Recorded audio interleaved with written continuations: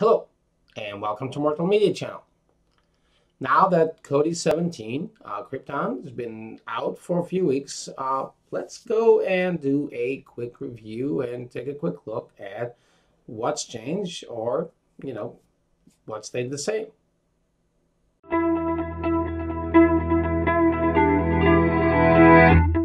As you can see, we already have Kodi 17 installed here. And this is currently a Windows machine, but it could definitely be installed on the Android device. And with Android device, you do have some extra features. But let's take a quick look. As you can see, the menu has changed now. Instead of having on default screen menu going across the bottom middle of the screen, everything is on the left side, and I kind of like this. It's very organized. You can see everything at once. You don't have to necessarily scroll left to right forever to get to where you need to be. And of course, just like on previous versions of Kodi, you can disable or enable certain menus to be visible on the left side.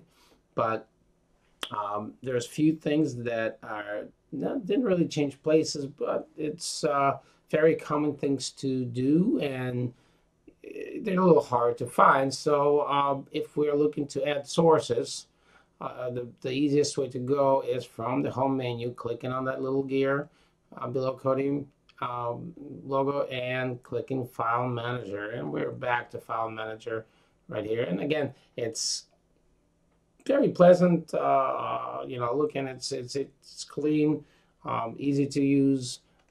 You click Add Source, and you get a menu very similar to where it used to be before. But again, it's a very clean-looking menu. I'm gonna cancel out so we don't have to add that in. But if you wanted to access, for example, install from zip file, now you would have to click on Add-ons. And again, the easiest way to get to it is click that little box upper left, upper left, and you'll get installed from zip file. Now, one thing that developers have added is if you are to try to install from something from here, first time by default, it's going to ask you to add third-party, allow unknown sources, just like Android did. So if you click Settings, you can go easily and check unknown sources, click Yes, and now going back to install from zip file, you will actually access all of your drives and will be able to do this.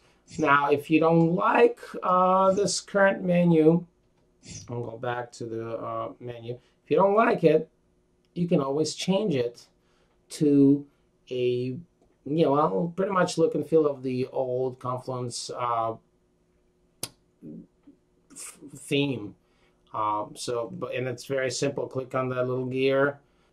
You can simply go into interface settings, and you will now on skin see this is the default skin, which is Ashery, and you can click, and by default you're not going to see the Confluence here, but if you click Get More, you'll find it in Get More list.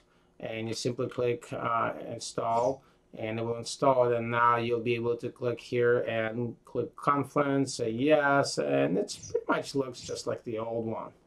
So, that is it. I do like the new one, and I strongly recommend for you to go ahead and use the new style of menu, and because again, you don't want to be stuck in the past. You want to move forward, and this will actually teach you how to use the new menus so you are more comfortable with configuring the device if you need to go through and not looking for the old way. And who knows, a year from now this old menu may not be available, and again, it's constantly changing. So this is the best way. I prefer to always go and learn the new interface, just so you're comfortable with no matter what. Thank you for watching this video. If you have any questions, make sure to ask them. If you like this video, give me a thumbs up, and don't forget to subscribe.